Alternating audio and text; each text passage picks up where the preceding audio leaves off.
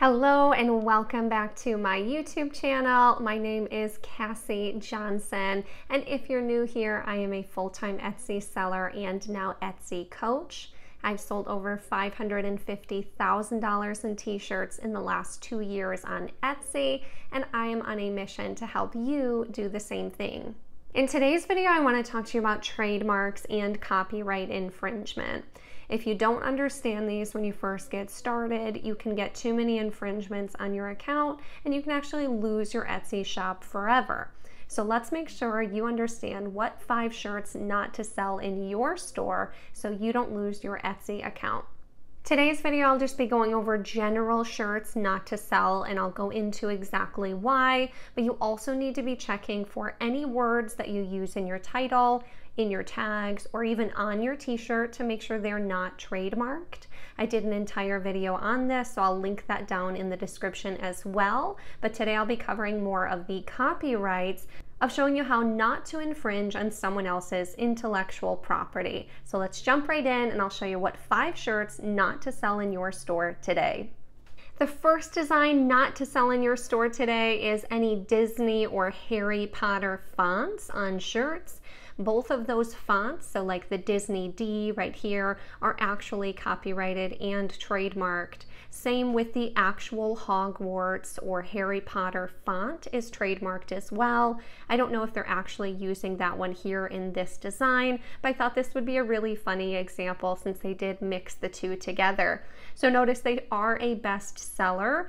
So I know this is going to be tempting to want to sell things like this, and you're going to see hundreds, if not thousands of other shops selling Disney, selling Harry Potter, but trust me, it is just not worth it to sell shirts like this in your store if you really want to build a long-term business, because Etsy just this year has actually made it so much easier for brands to register on Etsy and then report thousands of listings all at once. So this shop may be getting away with it for now, but trust me, it won't be for long unless they've actually gotten a license from Disney.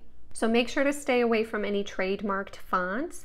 Anything that even looks like a trademarked brand, just stay away. The second shirt not to sell in your store today is actually smiley face shirts. So there is a company called the Smiley Corporation that actually states that they own the rights to almost all smiley faces. They've copyrighted over 3,000 different emoticons and smiley faces. So any emojis that you have from your phone or your computer are completely trademarked. You cannot use those on shirts. But even regular smiley faces, much like this one, can be trademarked.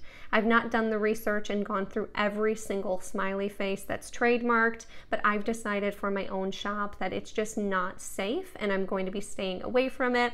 I actually just know someone who last week got a trademark infringement on Etsy from the Smiley Corporation. You can always reach out to the Smiley Corporation to see if you are infringing with your smiley face design.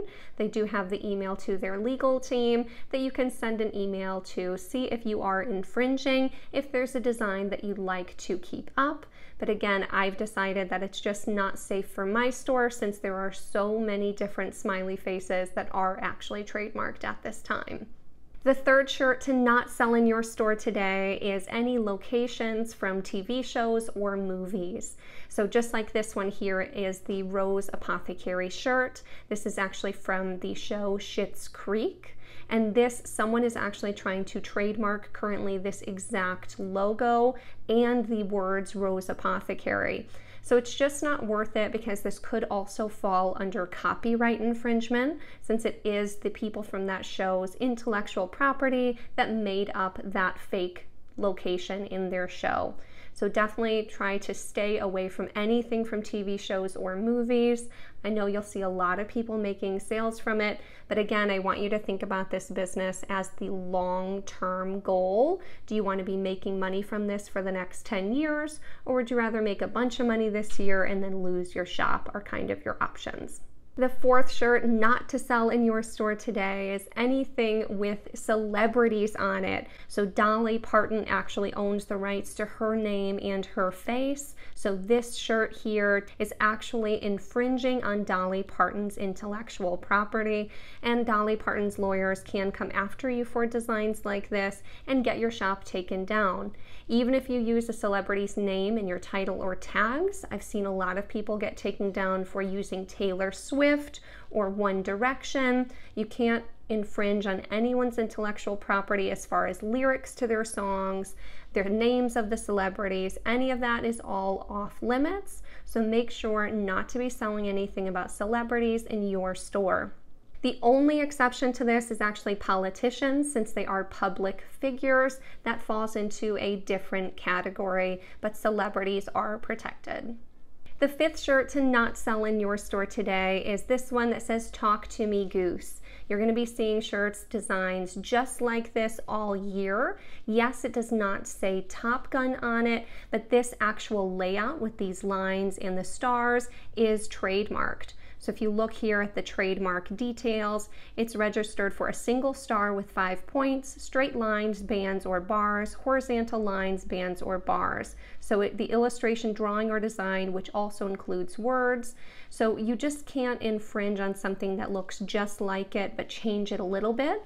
You'll see a lot of funny plays on logos, just like this one, "I Just Can't." Even though you flip their logo upside down, does not make it safe. This is still protected under their trademark, so you don't want to be infringing on any companies, any celebrities, any logos, movies, TV shows. You want to stay away from all of that.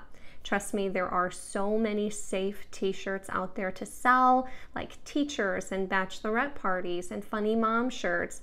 It's just not worth risking your account to make a little bit extra sales, infringing on someone else's intellectual property. I hope this quick video was helpful for you this week. Go ahead and like this video and subscribe if you're getting value from my videos so far. I really appreciate all of you who have subscribed so far, so close to 10,000 subscribers. It's actually my 5-month YouTube anniversary this week, so I really just wanted to say thank you to everybody who supported me, commented, liked, subscribed. You all have been so absolutely amazing, and I can't wait to see how these videos change your lives, and you have a great day.